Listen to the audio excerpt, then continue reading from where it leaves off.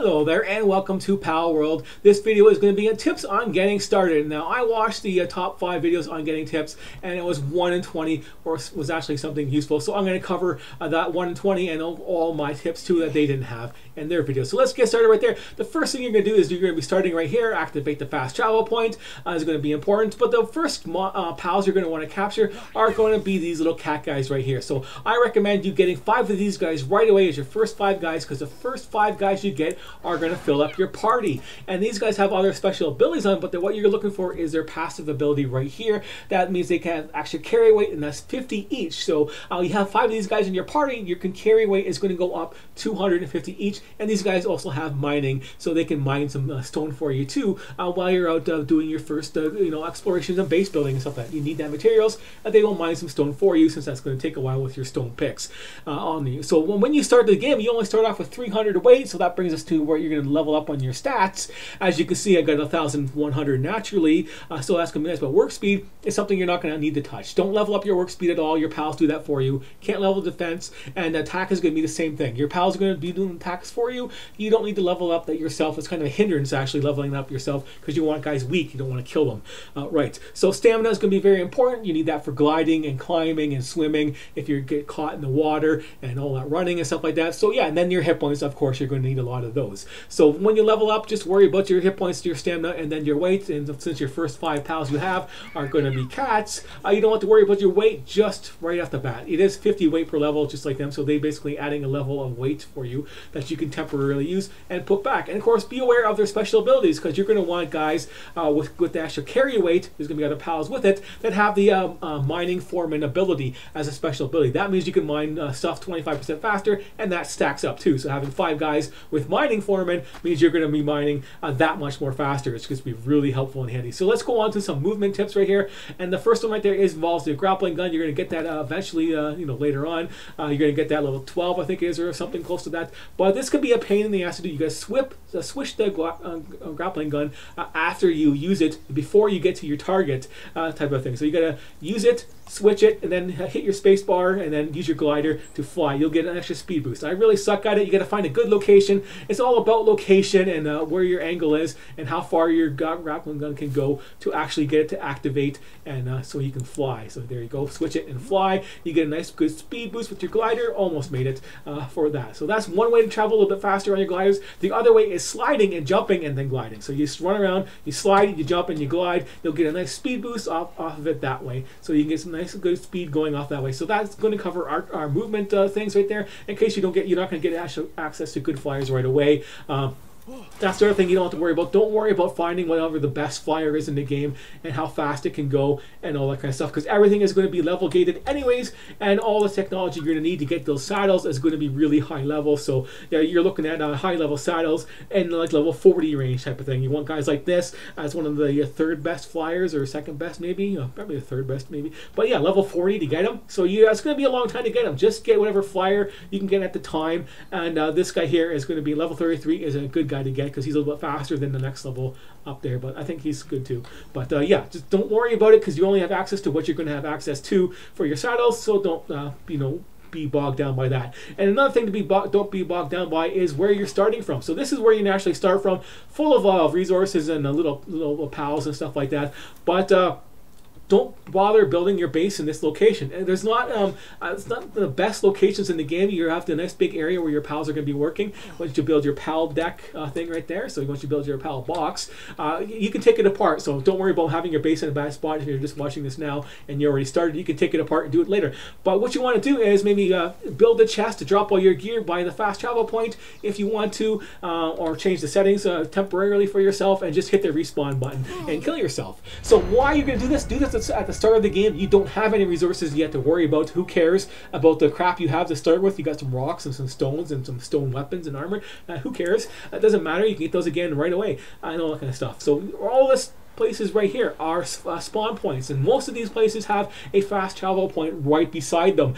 This one here doesn't, and some of them are a little bit of a walk away, but not too far. But all of these locations on these other little islands here all have fast travel points. So you can go over there and die and respawn at these locations, and then you can activate these fast travel points, and then bam, there you go. You got a free technology point for activating the new fast travel point, and you have access to different pals. So most of them are going to be the same, but they're all going to be low level at all of these locations, and since you have to capture 10 of each, it's a lot easier to catch these guys at low level than it is higher level. So yeah, these guys level 3, and it's a lot easier than the first time you can meet them at level 12 or so at the other location. But so yeah, do that. To go around there and kill yourself and fast travel to all these locations, and then you should be good to go. Another place to note for yourself on the map is this is where the boss is right there, the first boss you fight that they want you to go to, with a little cave nearby. Over here, I didn't even mark that yet, so I should mark it with what I use is the star to mark a little camp. So there's camps where you can rescue Pokemon and little dungeons and stuff like that. But right here is a nice good mining location by this place right here, like 9 iron nodes. Don't build a base there. If we're looking for a place for building your bases right there, I would recommend spawning over here and building your base right here for your first base. Is make your way over there because your base will act as a fast travel point. And this is a nice location right here because as you can see, it's all walled up with stones naturally. And then you have 2 iron nodes right here and another 2 right there. So make sure your iron nodes are inside your circle so your pals with a level 3 iron ability and higher can start mining them for you. And that's a good place right there to start your first base. Another good place to make your base, or maybe your second base, is you might want to have a base where there's actual iron and coal, which is right here on the map. So right here on the map, there is a whole bunch of iron there. There is a coal spawn right there, and there's also a tree with skill fruits. Skill fruits you can give to any of your pals, and they can learn whatever skills you have on there. So this is a nice place where I'm going to be building my main base, is right here, because it has the coal and has lots of mining nodes, and it's relatively flat. It's not the best flat, but you will see with the circle what I mean on that for making your circle. So when you have your pals, they are summoned. My pal that is facing this way. My pal box, sorry. So when I get a pal out here, I can take this human off there. You can capture humans if you want. So capture merchants, and you can capture the black market merchants and have pals, but they're hard to catch. But you can talk to them, and they will do stuff. It's not really nice to capture humans, they say. But you can talk to them, buy stuff, and do that merchant stuff. But yeah, all this on iron nodes right here, relatively flat. There's the coal node, there's the tree. And then this is your blue zone right here. This is where your pals work. This defines the border of where your pals work. It doesn't define where your base has to be. So where you have to build your own stuff. So just make sure your pals have clear access and pathways to actually manage all the things you're going to build. You're going to build tons of things on farms and stuff like that. Make sure your pal box has an open area for where they can spawn in and pathways to get to where they're going, because they can be really big and have access to where their food is. Put your workbenches facing whatever way you want on the outside maybe. So because all your pals are going to be doing work here. And they're going to do the work, and they're going to be doing their work facing the direction that is being built. So do that properly. Yeah, he's so fast, right? So that's why you have them do it and not you do it for your stuff. But yeah, when you're building your base, build your house and everything that's outside this circle. And do not build any walls inside this circle or any big structures for that matter. Build everything on the outside the circle of your base for yourself, because your pals will get stuck on it, and they'll get blocked in by walls. You see this jump down there. They always spawn in from above and land on stuff, so any structure you have, they'll get stuck on top of it. So yeah, just only build the stuff that your pals are going to be working on, your workbenches and stuff like that for your bases. Now, that will cover all the basic base building logistics. The other thing you're going to want to worry about is food for your pals. Always get your food and start cooking it, because they have that sand value on it right there. So if they're eating food with a sand value that's cooked, they recover that sanity, and that's their working thing right there. If they get injured or they're feeling stressed out, they eat and they get that sanity back. So baked berries is a good way to start. Eggs is also really good to start with for your food. You can also do this and make it full back up to 20 minutes again. But yeah, eggs are really good. The egg value is nice, but the second thing you're going to get is a wheat right away. So making your main base and have wheat farms on there and make bread. Bread is really good. It has a low nutrition value, but it has like 4 sand value on it. So the nutrition value is higher than this, of course, but low as I mean like it's under 30 for what it is for sand value. So it has a good sand value versus nutrition. So that means they're going to gain a lot of sanity back right there. So having your bread is really good, but I would move on to eggs, and you could just go with eggs and do that too, because they're a little bit better require the berries, but later on you're going to get some tomatoes, and it's just like one tomato and a couple eggs, and you can build this omelet right here, which is 67 food. The way these guys eat in this game is they go down to 50% on their food, and then they eat. So eating like a little berry of 20, they'll be back again in like 10 minutes or so. They'll be back and eat a berry, and then they'll have to go to work, and then they'll pathfind and then go to work and back and forth. So if they eat the other stuff, it's going to be a lot faster for them to actually recover their nutrition, and then there'll be less time running back and forth. And that's a nice, easy food to make. That's high quality for you to actually make in this game. So let's cover. We covered the basic base building mechanics. Everything else you're going to want to learn on these other tip videos is all about reading your menus. So just read your menu, like hit R. It doesn't say, it says all your stuff right here. R quick stack, all this kind of stuff. You don't need to learn that stuff. You can read that stuff and just read all their pals' abilities and all that kind of stuff. Learn it for yourself. All those things are really easy to learn. This is something you might want to be aware of, is to actually just do that, and you'll learn more about this game than you will from those most of these other videos that are just annoying to me, actually. So anyways, next thing we're going to do is combat. So combat, always bosses respawn. And as for base building, the other trick you can do for base building is, like for example, this guy over here, he's level 50, and maybe I want to kill him now, is I can make my third base nearby here, and then summon my 20 guys or so, and then attack him and kite the guy towards my base, and then have all my pals attacking him too. So yeah, 21 pals versus 1, and then there you go. Nice big huge battle royale to kill a high level guy and capture them, because you can capture bosses of course in this game too. But let's go there and show you some of the combat tips so we can end this, and then have a little cheap tip right there. So we'll take out which guy I want to take out. That's nice and close by. I think he's got a teleporter. Hey, let's go out and find the useful guy. Where are you, useful guy? He is in the middle somewhere. Where is the middle? There he's over here. Warsong. There you are, right there, Warsong. Because this guy right here, he is a level 3 miner, so you might want to know where he was on the map and get access to him. Let's check out the map again. Right here in the middle, there's that base I talked about. So here he is right there. Got a cave nearby. Where are you? Level 20 guys. Attacking me right away. Get up there, fly. Yeah, you got the flying. These guys get double jump. There we go. No bubbles for you. You barely hurt me anyways. But anyways, there is the spawn thing right there. Let's go off. Glide. Yeah, you can fight to your heart's content, whatever. I'm going and teleporting. So we'll go ahead and fight this guy and show you some of these combat tips. So we'll start it off with this guy right here, and I'll start the combat, and I'll throw my grenade at him. There you go. Merry Christmas. What the hell are you doing up there? No, don't get attacked. Come on, get back. There you go. First tip right there. He's getting attacked. Put him back in. Summon him back out again. Avoid your attacks that way. Just dodge these guys and hide around pillars and stuff like that. So you hide around pillars and objects. Let your pals fight. If they're going to get hit by a big attack, pull them back. Oh, no, sorry. Oops. There you go. And then if your guy is going half dead, just, hello. Nice big attack. Good job missing me. He's going to do his attacks. I'm going to hide behind the pillar. Once he gets hurt, I would bring him on there half dead. So once you get hurt and half dead, you can go ahead and cast a different guy. And then he will passively heal as they're inside your team. So all your pals will passively heal as you're just doing the fight. And then you can just cycle through all 5 of your guys and kill higher level guys, which it's going to be easy. Like this guy's lower level, so it's not really much of a challenge anymore. But you can kill them a lot lower guys that are really higher level just by doing this, because you can cycle through as you see fit. Just don't let them die. Then they get half dead, bring them in and cycle them through, and they'll recover their hit points. And just wait for the combat to end. Let's see this guy. Which guy is good at attack? This guy's probably my best attacker still. He's already healed up full. Oh, that was in charge. That was a big chunk of my shield. But yeah, shield's only 500 for me right now. But there you go, and that's how you can do it. Now we can cycle through our PAL balls, and do, yeah, I don't have much. I don't use my best. I guess I use my best one that I have. But did you shotgun me? Reload. I'll shotgun him and probably kill him. Nice charge.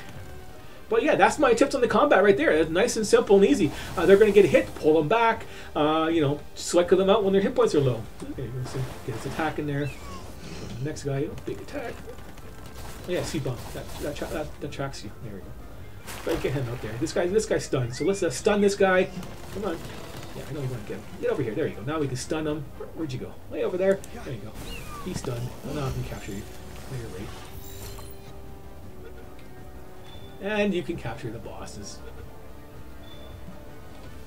Yeah, faster. bomb, right? And yeah, these guys right here have level 3 mining, so they're handy. You get your civilization parts and stuff like that. So go around there and explore the whole map at the start of the game. Unlock those areas so you can check stuff out and go ahead and you know, find these low-level bosses that you can kill easy that are all over the map when you start. So like over here, for an example, you're near here. That's level 23. You can't kill that right away. And Nightwing is your first flyer. There's a boss for it, so you can get a boss Nightwing if you want. This guy's medium level 2, but I guess all the lower levels are over here a little bit more. So find something easy. That guy right there is easy to kill and close by, level 11. That's a little bit higher. Other low-level bosses, right there is one, level 11. 23 might be a little bit too hard at the start of the game. Penguin guy, easy enough.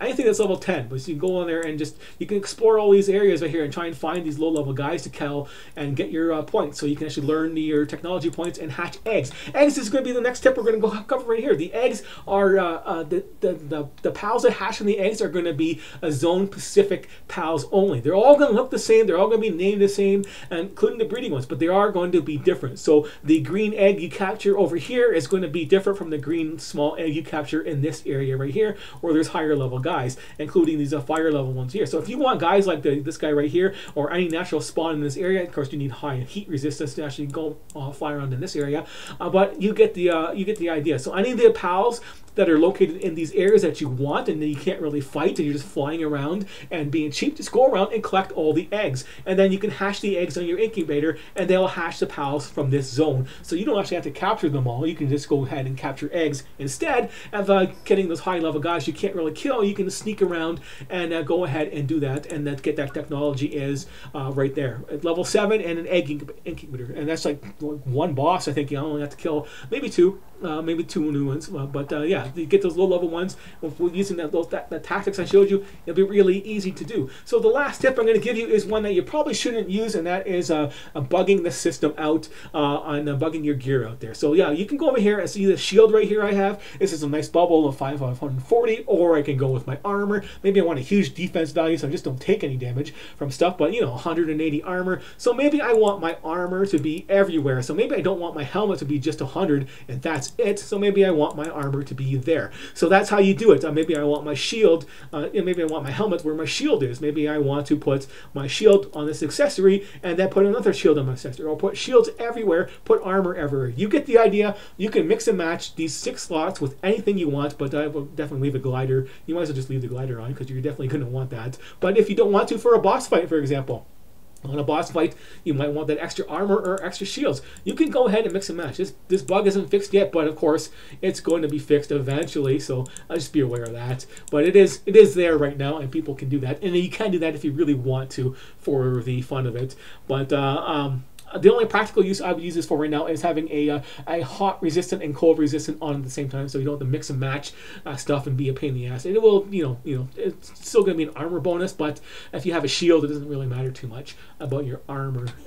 It all depends on how you're going to play it out. Tank stuff with armor or shielded up. It all depends on you. But I wouldn't really, that's still a cheating. You have having the hot and the cold at the same time, but it's just more practical to do that if you really wanted to. That's something I might do, because I just find it annoying going back and forth and switching my armors out, because some zones are hot and some zones are cold right beside each other. But anyways, that's it for today.